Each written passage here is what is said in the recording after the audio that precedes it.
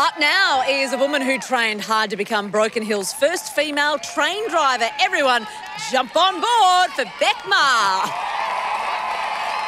Now Broken Hill made famous by the film Priscilla, Queen of the Desert. And look on the sidelines, we've got Paulini flying the flag. I'm not going to lie, drag for me, guilty pleasure. Love it. Here we go, Beck Maher. Taking to the course, a little bit of a stumble on the quintuple step, but that's all good. On to the third of the steps, coming up to the fourth and fifth.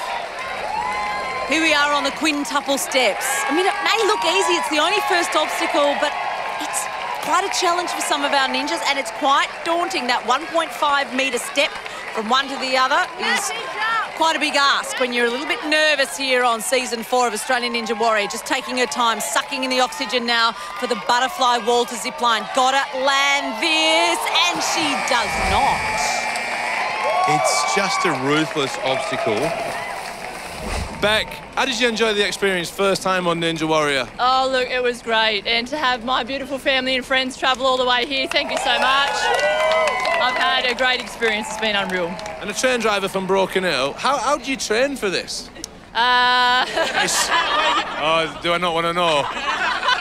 Do you want to tell us how she trains? We just train in the outback in the bush, you know, with some rocks and... Do you reckon, Pauline, next year, do you fancy a go on the course? I reckon I could, lose a few and get on there. I reckon I'll give it a go, yeah. I think you've got it covered. I can wear these shoes, though. Can I wear these shoes on the course? You can wear whatever you want. Cheers, ladies and gentlemen. Beck, Pauline and all the crew.